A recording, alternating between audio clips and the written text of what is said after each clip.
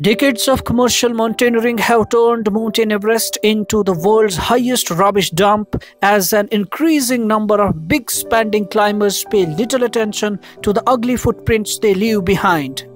According to the Sagarmatha Pollution Control Committee, in 2017, climbers in Nepal brought down nearly 25 tons of trash and 15 tons of human waste, the equivalent of the double-decker buses.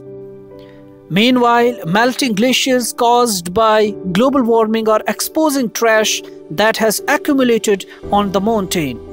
Efforts have been made. 5 years ago, Nepal implemented a $4,000 rubbish deposit per team that would be refunded if each climber brought down at least 8 kilograms of waste.